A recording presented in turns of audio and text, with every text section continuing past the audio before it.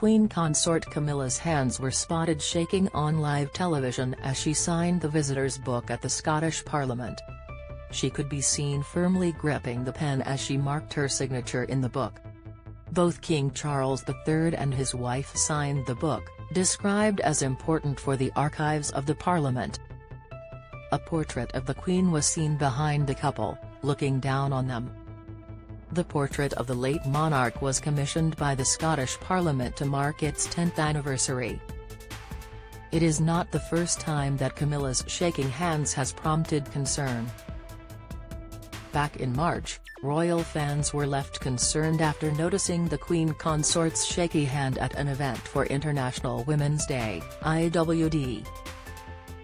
"Just in, no, I'm going to carry them." Meghan caught in awkward spat with aide. Queen Consort Camilla's hands were spotted shaking on live television. Image, Sky News. The signing followed an emotional ceremony in Holyrood. Image, Sky News. The signing followed an emotional ceremony in Holyrood, where the Scottish Parliament issued a motion of condolence.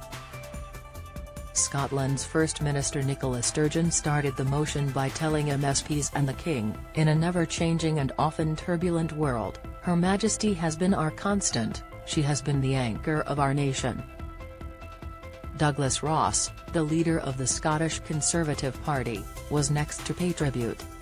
He said, "We don't just commemorate the reign of our Queen but also celebrate the life of a woman who many in Scotland knew and loved, who dedicated her life to her country, to duty, and to serving others." Charles followed the Holyrood ceremony by returning to St Giles Cathedral. Image, Getty. Scottish Labour Party leader Anas Sarwar added that first and foremost the Queen was a mother.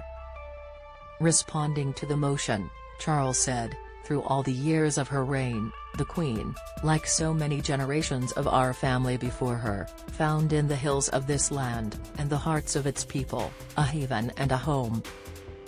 My mother felt as I do, the greatest sense of admiration for the Scottish people. And it was the greatest comfort for her to know the true affection in which she was held."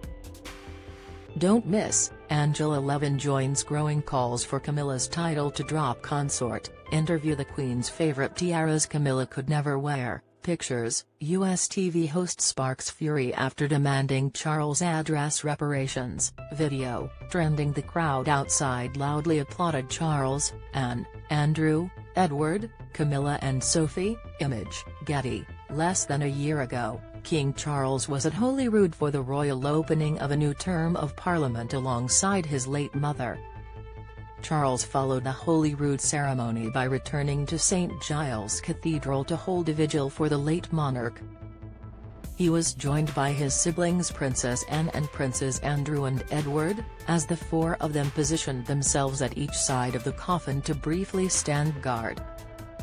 He previously carried out a similar vigil at the funeral of the Queen Mother in 2002. Following the vigil, the crowd outside loudly applauded Charles, Anne, Andrew, Edward, Camilla, and Sophie, Countess of Wessex, as they left St Giles.